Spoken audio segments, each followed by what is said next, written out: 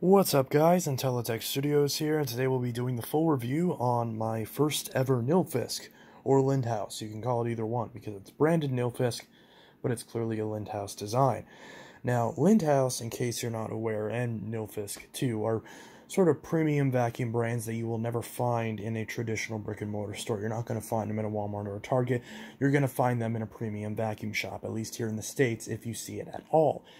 And much in the vein of Sebo and to a lesser extent Miele.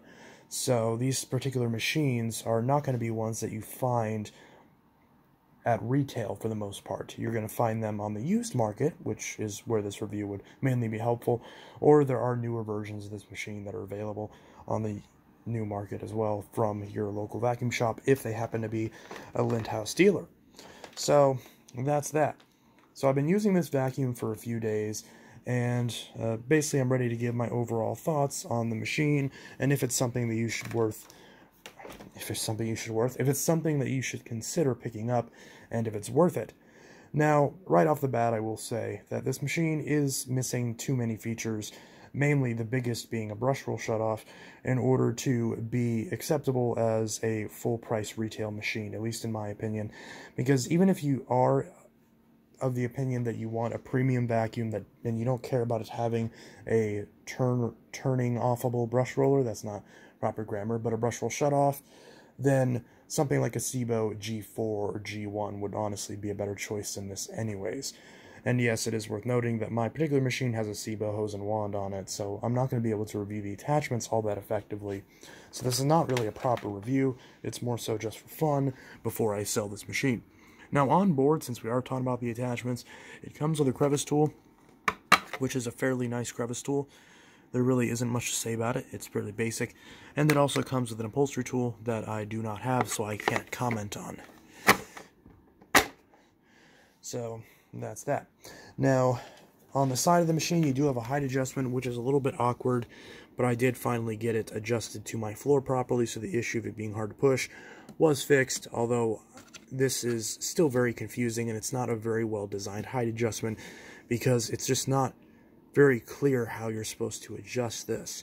So that's not very good. One thing that is good though is, just like a Sebo, you have a brush roll that's easy to remove. You got this little cap right here that you can pop off to access the brush roller. And there is a way to do it, I just don't know how to do it. But I'm sure there is a way to do it, to take this off.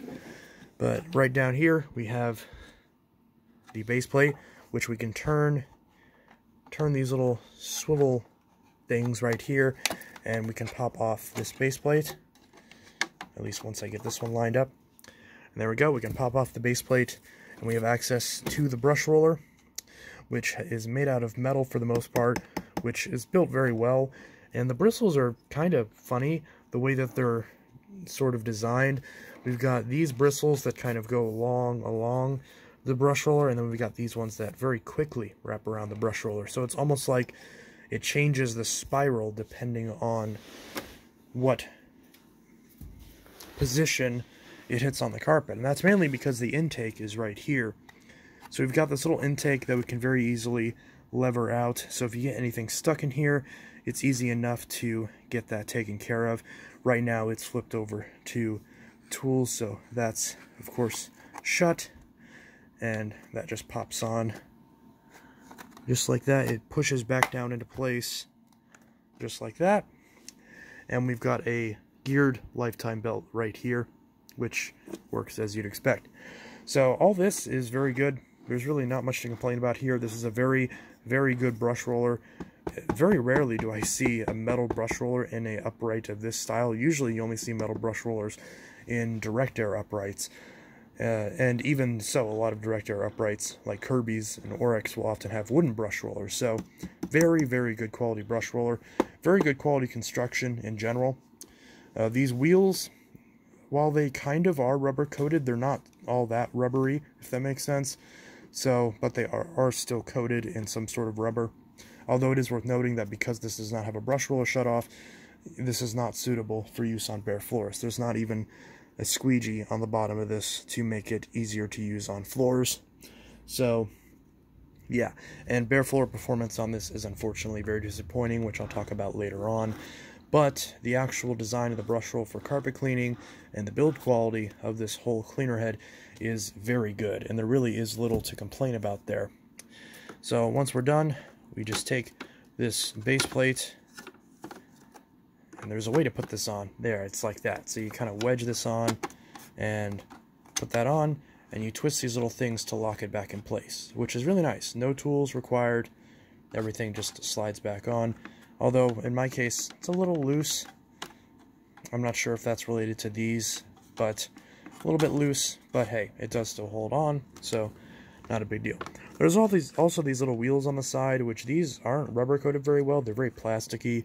So I can only assume this is probably for it to glide along the wall so it doesn't scrape, which is a good idea, but it's only on one side, so I'm not sure why that is.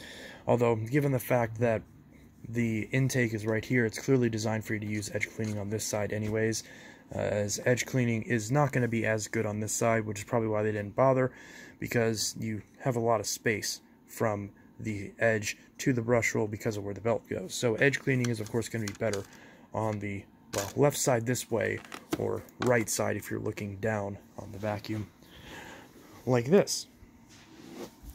And I randomly have a pile of junk right here that I dumped out of my Dyson V8, so we'll vacuum that up real quick, because why not?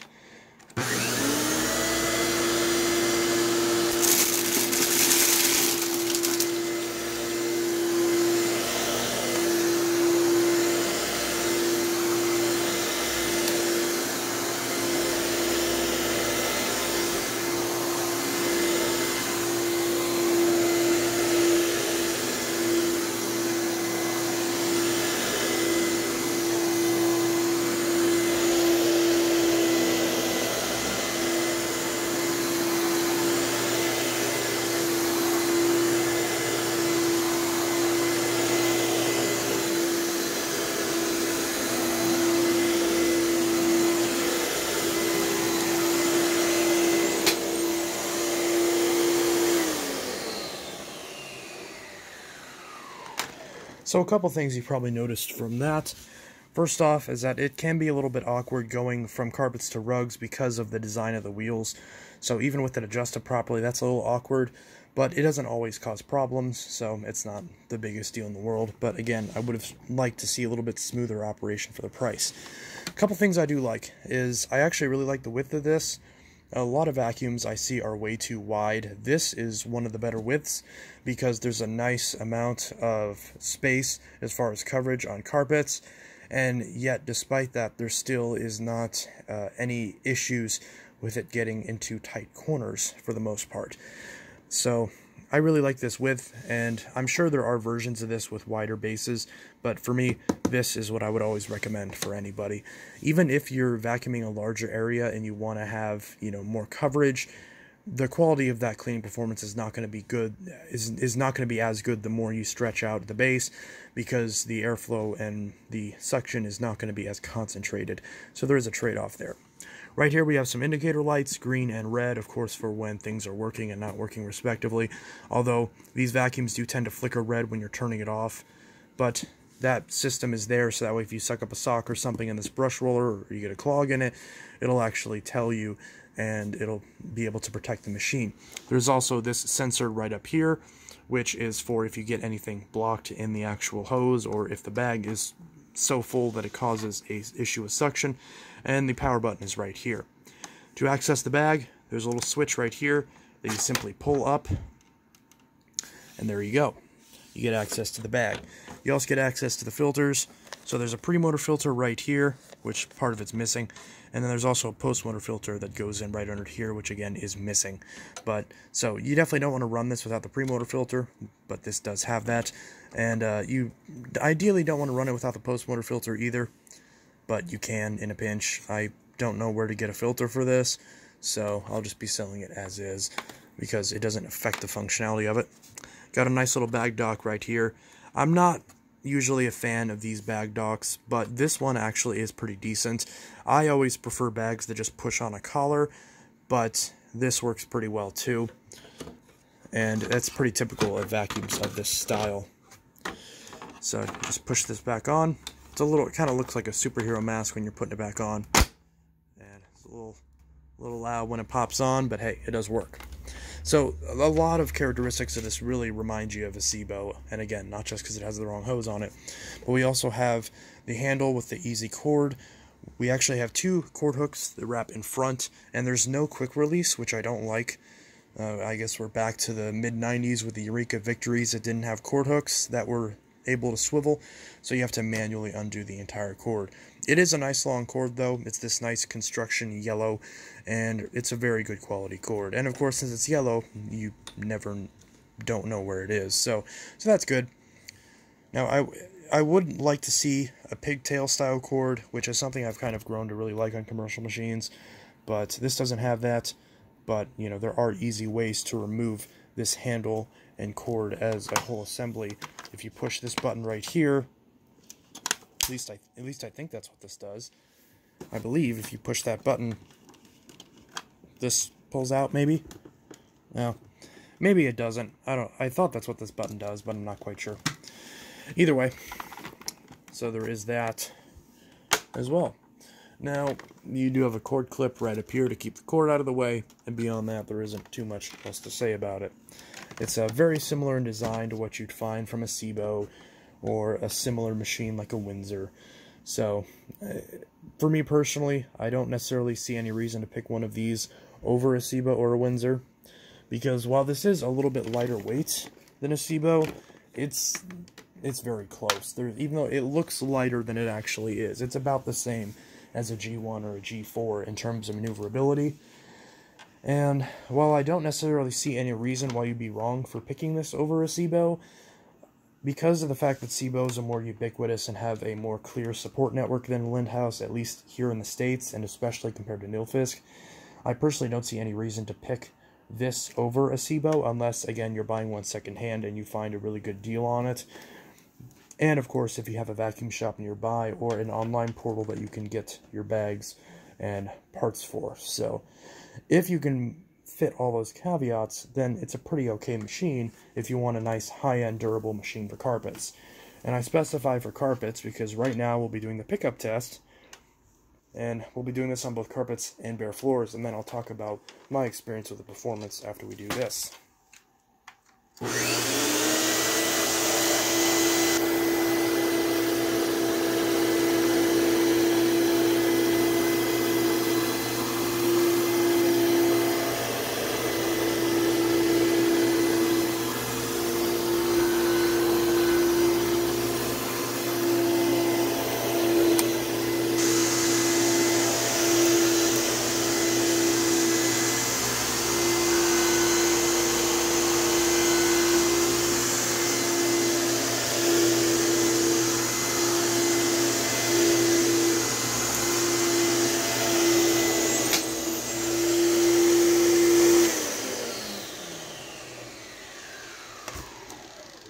So, we can see that the carpet performance was very good. So this machine's ability to clean carpets, while it's not the best, I don't mean that as, oh, it's bad. Because a lot of people will say it's not the best as a way of saying it's bad. I don't mean it like that. That's not what I'm saying. I'm saying it is literally not the best. But it's pretty darn good. I still think the SIBO would probably get the edge, but one thing that this machine does in particular that's really good is this is one of the best machines that I've ever used in terms of it being able to hold on to the carpet as this carpet mats down into the floor, into the transition. Because if you notice, a lot of vacuums that I do reviews on, I'll do this exact test because one area where vacuums will always falter on my carpet is when there is debris in this patch of carpet as the carpet slopes down onto the floor. You can see the floor performance is bad, we'll get to that in a sec. It will actually cause a lot of debris to get missed because the nozzle won't be making proper contact. This is not one of those machines. The nozzle actually maintained a good enough contact to get a good amount of the debris. Now, it's not perfect. I still would like to see a little bit better performance out of this specific test, but this is one of the best machines at that. So that is something where this particular machine excels, is the slope from the carpet to the bare floor, at least in my home. Something that even machines with a lot of suction and a lot of airflow, like the Dysons, or, name whatever other machine you can think of that cleans well, will often leave this stuff behind. I'll have to run the SIBO on this track again, because it's been a while since I've used it. I don't remember the results of that machine on this. I don't remember it being this good. So that's something where the Lindhaus, or the Nilfisk, whatever you want to call it, excels. Now, where it does not excel is, dear God, look at that bare floor performance. And this is very indicative of what I experienced when I was actually using it. This is really bad. Now, whenever I was testing this, I obviously use this for the most part on my carpets, but even still, there were a couple times that I would do this little patch of floor, because if you see, now there's a baby gate in front of it right now, it normally isn't. I probably should move that out of the way so the cats can actually get to it, but in this little closet is where we keep the litter boxes for our 2 cats, because the previous owners drilled a hole in the door, presumably for that purpose. So we keep this door closed, and their litter boxes are in there. It's a nice dark place for them to do their business, and it's in the middle of the floor, or of the ground floor, so it's easy for them to get to no matter where in the house they are. Which is important because one of our cats tends to get sick sometimes. Point is that a lot of litter will get tracked out here. So there have been times where I've ran this machine just on that little bit of litter, and it would spit the litter back at my feet while my feet were on the carpet. So, yeah, that's not good, because there are even machines like the Bissell Powerlifter Swivel Pet and Cleanview Swivel Pet, where they're really cheap vacuums that are not designed for bare floors, but they just put a little squeegee, and that at least makes the difference up to where it's not kicking the debris back behind the machine. It's at least cycling it before it picks it up. Now, ideally, we just pick it up in the first place without cycling it, because that could scratch the floors. But it at least eventually gets it. This Lindhaus does not. So, that's all there is to say about it. It does not work on bare floors. It's not suitable for bare floors. It is primarily suitable for carpets. Good news is that it does do well on carpets. Of course, now we have to clean all this up.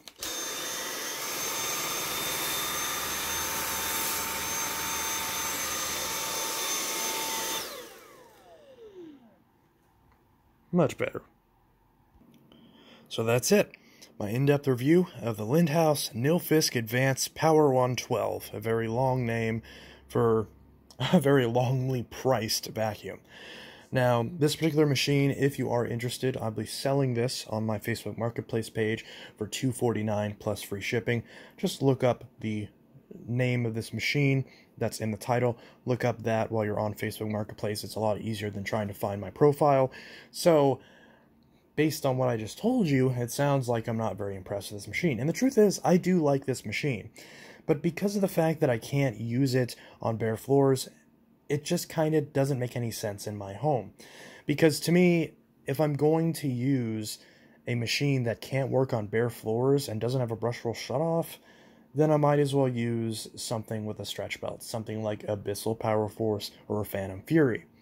And if I want something that fits that criteria but is nicer, that is made in a foreign country that is not China, and also has a very durable design like this does, then I'll use my SIBO G1. So, yeah, I mean, it's not that this is a bad machine, it's just it doesn't make any sense in my particular collection, because I can't have this many machines that do the exact same thing, unless it's a Phantom or a Bissell. So, that's that. This is Intellitech Studios signing out. My internet is still out, so I'm not sure when you'll be able to see this. But whenever you do see it, hopefully you enjoyed this video. And if you did enjoy it, consider dropping a like and subscribing to Intellitech Studios. And if you like things that aren't vacuums, like video games, then consider subscribing to Intellitech Mobile. And if you don't like either of those, well, sorry. But hey, I'm glad that you were able to stop by for a little bit. So yeah, this is Intellitech Studios. If you have one of these machines, let me know your thoughts in the comments below. And again, I will reiterate, this is my first Lindhaus, this is my first Nilfisk.